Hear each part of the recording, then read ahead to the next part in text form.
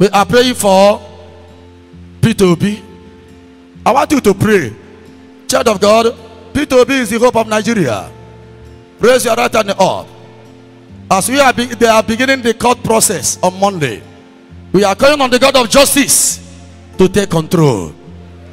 In this court case, we pray that Almighty God will grant our brother victory. Amen. Listen, we are not praying for Peter Obi because he's our brother. We are praying for him because he won the election, but they robbed him of his mandate. That's why we are calling on the God of justice. We are praying that God will use him to move the country forward. He is the hope of the youth. We need an effective leader. We need a leader who is solid, a leader who will move our country Nigeria forward.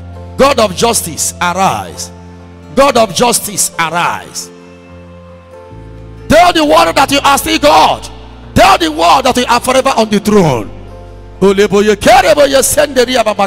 Do not be discouraged, my children. Your prayer will go a long way to do wonders. For the sake of the commoners, sake of the poor masses, we are praying for justice. Let Peter Obi recover his mandate. Raise your two hands up. As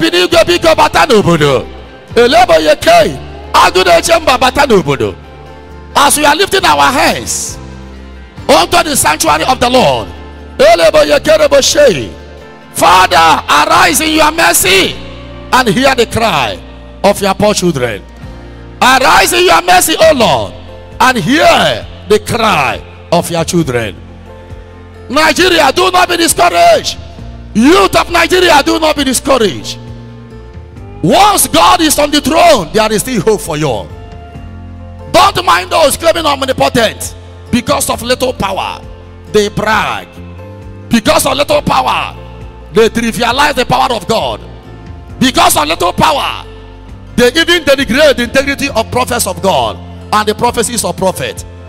We are calling on the God of vengeance of Psalm 94. As God is fighting for Peter, let God fight for you as well. Amen. Raise your two hands up. Shout Jesus 7 times. Jesus, Jesus, Jesus, Jesus, Jesus, Jesus, Jesus.